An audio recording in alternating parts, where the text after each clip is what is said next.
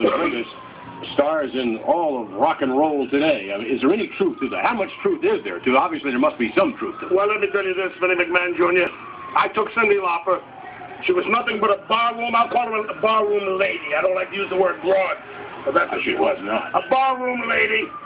Took her out, projected her career, taught her how to conduct herself. I taught her the PEG principle, politeness, etiquette, and grooming. As she stated right on TV land, you know when you go to dinner, most of your contracts are done over the table.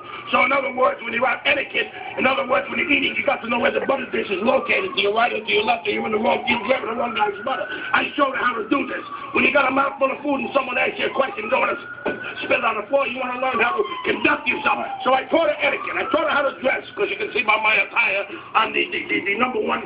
What are you looking at, stupid? The number one man as far as etiquette, politeness, and grooming. I took this young lady, I made her what